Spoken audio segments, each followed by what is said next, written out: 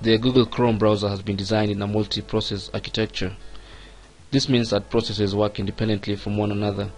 That means if there's a problem with one of the components or one of the tasks in a browser or a taskbar or an extension, the problem can be sorted out individually using the task manager. So Google Chrome has a task manager to help you manage individual tasks or processes in the browser. There are two ways to open the task manager in Google Chrome. You can go to the menu on the upper right side and click on it, then put your mouse over Tools and then click on Task Manager, and this should open for you the task manager. Another way you can do this is to right click on the tabs bar on your Google Chrome browser and select Task Manager.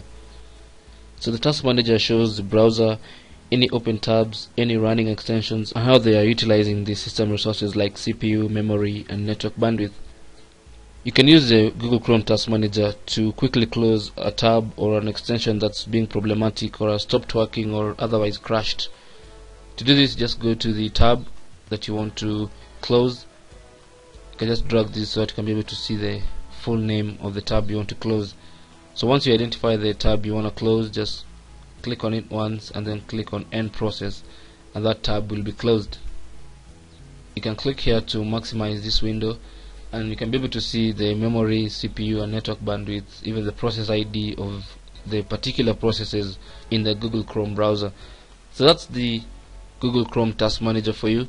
Thank you for watching. You can ask any question in the comments box below this video, and don't forget to tell a friend. My name is Chris for webproeducation.org.